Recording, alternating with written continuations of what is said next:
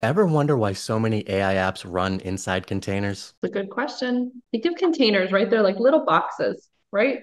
And think of the beauty of contain 10 years ago, why they became so popular. They were letting developers build super fast, right? Faster than they were able to before. Why? Because containers are fast. They allow for this rapid pace of innovation, but something we have to remember, containers weren't designed with AI in mind, right? This is a whole new evolution. So what we have to be thinking about is a solution to keep not only our containers and all of our sensitive business critical data and all of the applications that we're building, but also our AI specific applications that are now being built inside these containerized environments. AI is moving fast. Stay curious, stay secure, and tune into our next video where we talk about why people get thousands of alerts, but only a handful of them are actually important.